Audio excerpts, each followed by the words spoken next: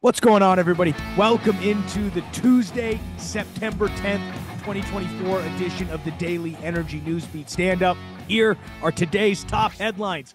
First up, an ESG backlash erupts in Europe on world's strictest rules.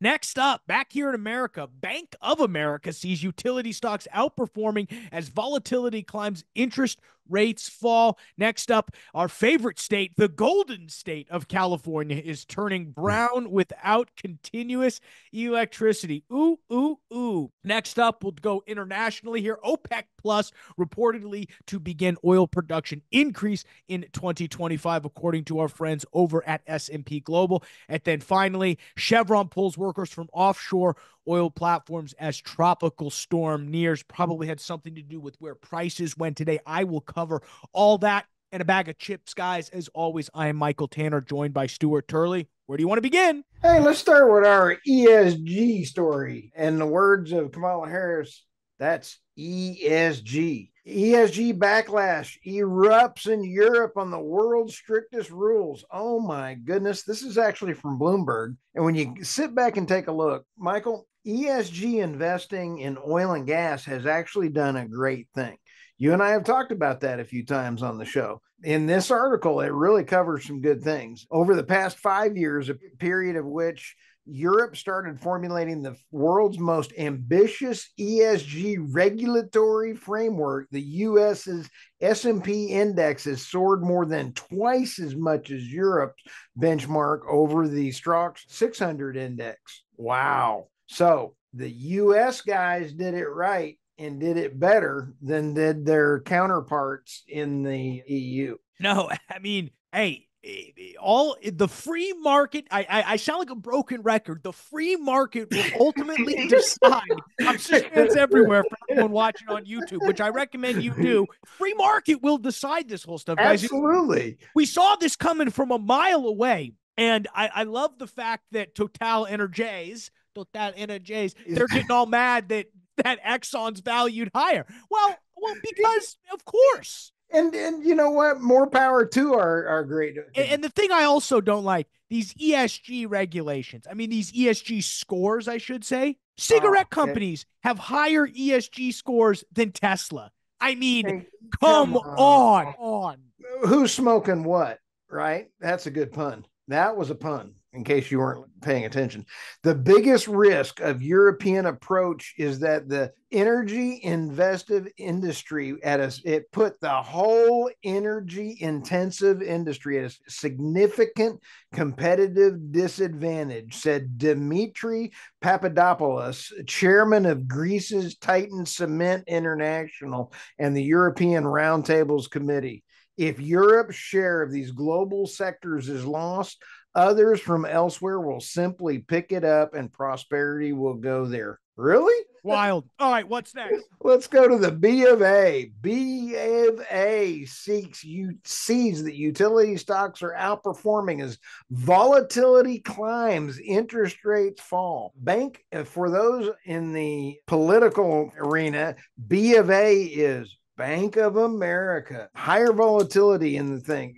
Prefer the tortoise, quality and income to the hare, growth and re-rating, she wrote in a note to clients, saying that utility returns have matched those of NASDAQ over the long term. Utilities are also beating tech stocks this year. I'll tell you what, tech stocks are finally coming into their own, and you take a look at them, but there is one number that makes a difference, Michael. Good management makes good numbers, and Duke Energy, those kind of utilities that are going for the all above and the energy policies, they will survive, and they're the ones to invest in. Yeah, I mean, in a recession, utilities will always be outweigh their other cyclical industries, if only because we will always need to heat our homes. We will always need electricity and all of this other stuff. So it's basically, I think what Bank of America is saying without saying it is we're forecasting a recession.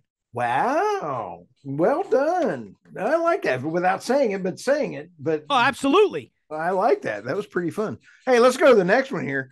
Golden State of California is turning brown without continuous electricity. This one's from our buddy Ronald Stein. I love me some Ronald Stein. California focuses on intermittent electricity generation from wind and solar as demand continuously is generated for electricity continues to rise.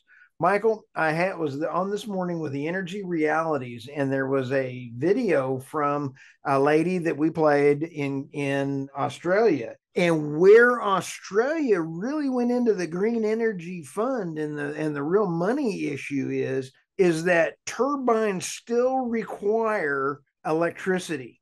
So you may have a windmill sitting there, but it requires money and power from the grid until it gets enough spin so that it can then put back in. Well, guess what? The Green New Deal and net zero policies in California, supported by Governor Newsom and the Democratic presidential candidate Kamala Harris, has led to the state's most expensive electricity and fuel prices in America. Increasingly high cost of living, houses, transportation, coupled with an increase in crime, smash and grab robberies, homelessness, pollution, and congestion that many taxpayer residents are leaving the state. I got one favor.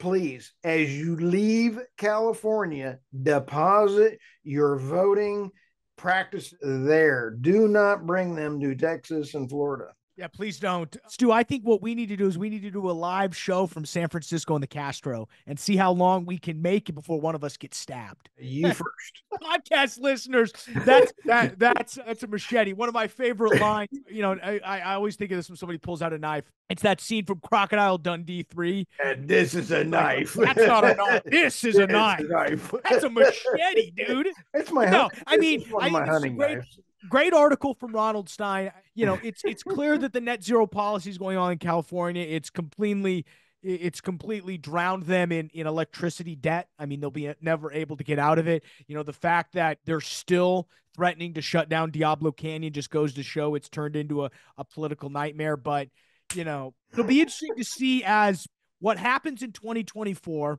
I think if Kamala Harris wins, you'll see California continue to go insanely left because Gavin Newsom's got nothing to run for in 2028. I think if Trump wins, my prediction, the zig where everyone else is zagging, is I think you'll see Newsom come a little bit to the center to set himself up for 2028. So if you're in California and you want things to calm down, maybe vote Trump. Wow.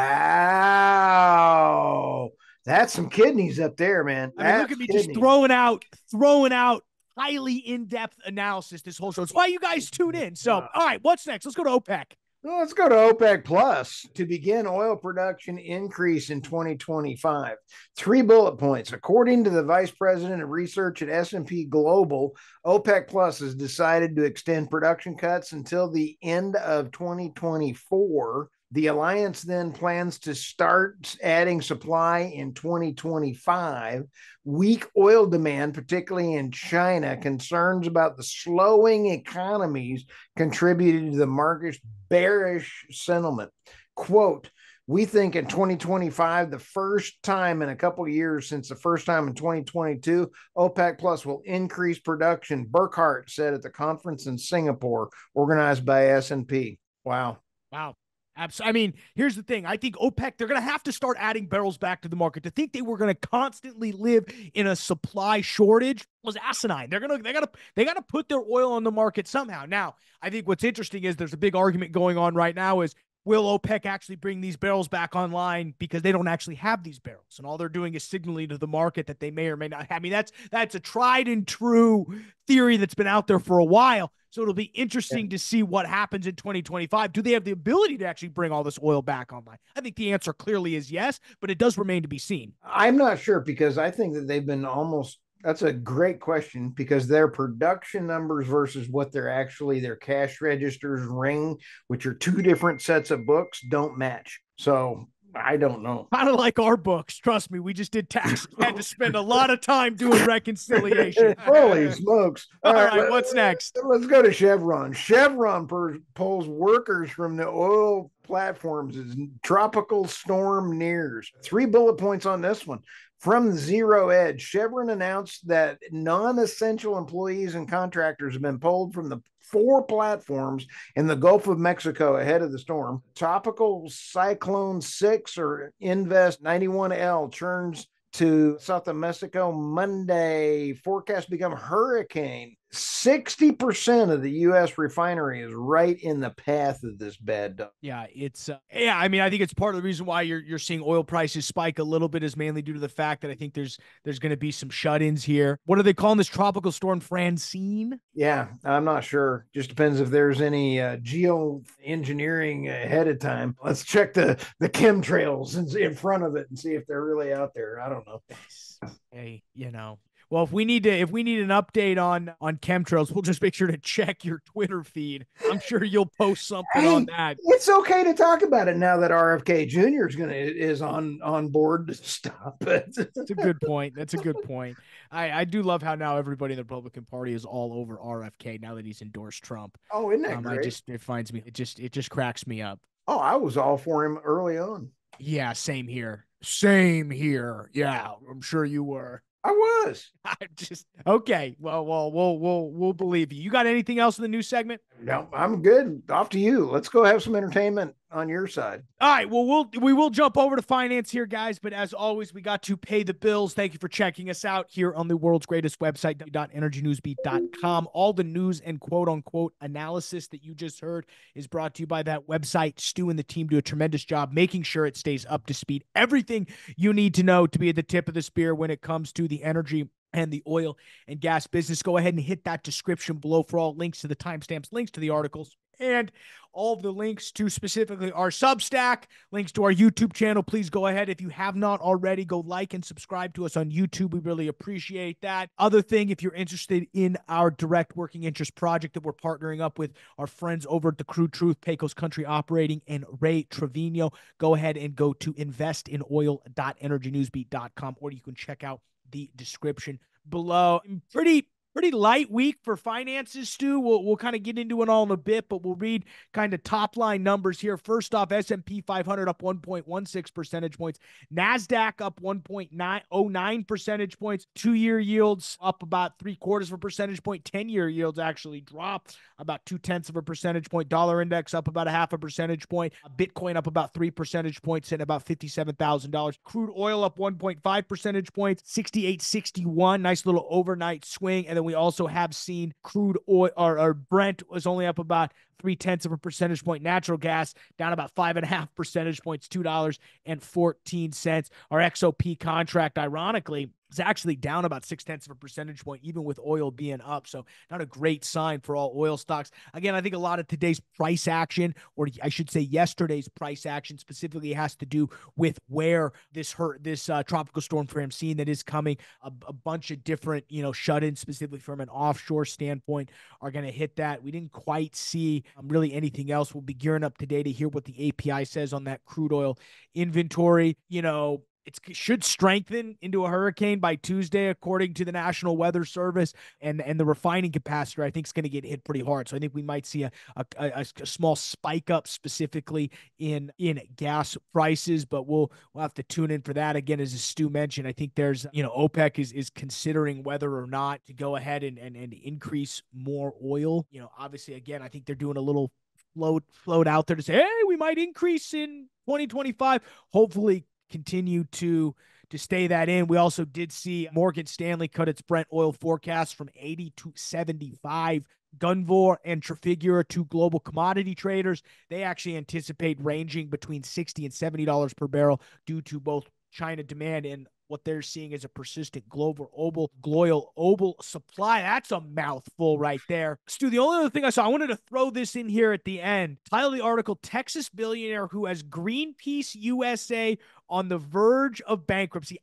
I mean, here's the thing. I'm no fan of Greenpeace. This is where we're just going to have a little fun with it. I love this. This is awesome. This is for everybody out there, Energy Transfer, led by Kelly Warren, kind of CEO, right, man in charge over there, is on the precipice of bankrupting Greenpeace USA over the course of a lawsuit regarding the Dakota Access pipeline. That's something we haven't talked about in a while. I remember when we first started doing this show, every other story was something going on with the Dakota Access pipeline. But now it's back in the news specifically because Energy Transfer and Kelsey Warren are out there suing them. And this is unbelievable.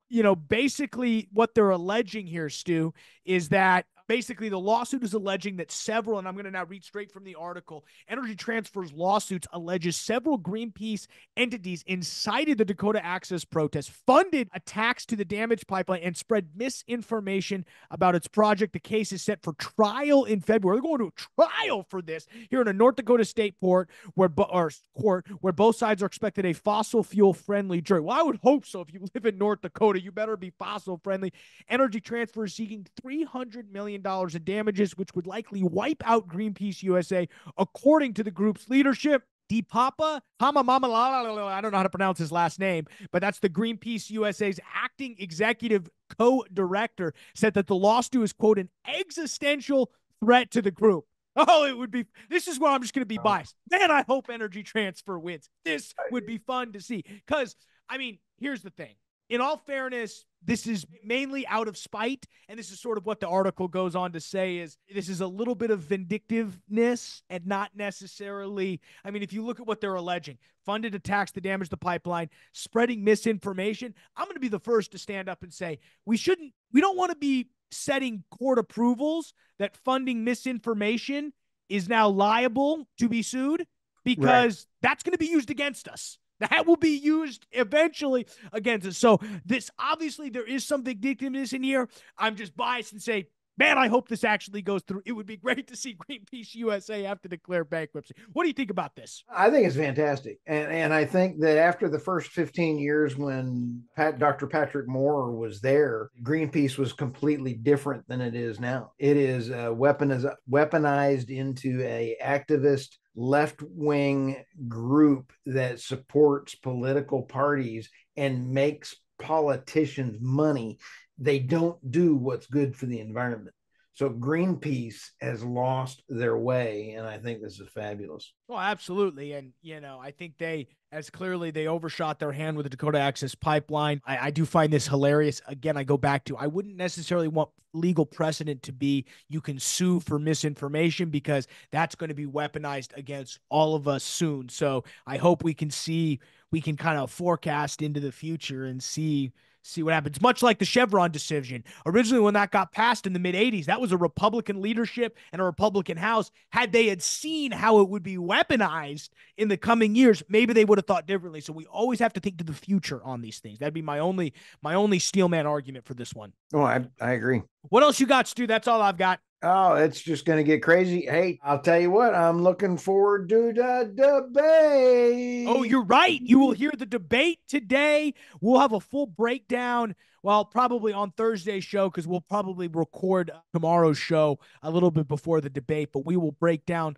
Maybe we'll have to do a segment after the debate and kind of just add that in. We may have to do a little segment to add in, because it would be really interesting to see what they're going to say. I definitely think fracking is going to come up. Fracking is definitely going to come up, if only because she's flip-flopped on that multiple times. Vivek Ramaswamy, I love that man. And I want to tell you right now, that CNN clip of Vivek really articulating Kamala Harris's no frack for you, no frack for you was phenomenal. Yep. And so if we see that come around on that, believe me, I'll have a few screen clips of that. Here's my thing. I'm okay with somebody flip-flopping if they can articulate why they flip-flopped, and it's because of facts. What I'm not okay with is flip-flopping because they're putting their finger up to the wind and saying, ooh, where's the political spectrum go? Now, so that I'm completely okay with flip. I love being wrong, because then that means I can change my mind, and it means tomorrow I'm less wrong, because I've got, I'm all about being wrong. The problem is you have to admit it, and you have to state with clearly, I've moved from this position to this, and here's why. And I think people would believe it. So she just came out and said that and said, yo, I was against it. I learned some stuff. while I was in office, and now I think we can achieve a clean energy future without banning fracking. I mean, done. The situation is done. Right. The problem is she's left it open now by trying to gaslight everybody and say, well, I've always been for it. It's like, well, no, you haven't. We have the internet. This isn't North Korea. We can Google things here. Yeah, I mean, it's out there. Absolutely. So, all right, guys. Well, with that, we'll let you get out of here. Get back to work. Start your day. We appreciate you guys checking us out here on the world's greatest podcast, Energy News Beat. For Stuart Turley, I'm Michael Tanner. We'll see you tomorrow, folks.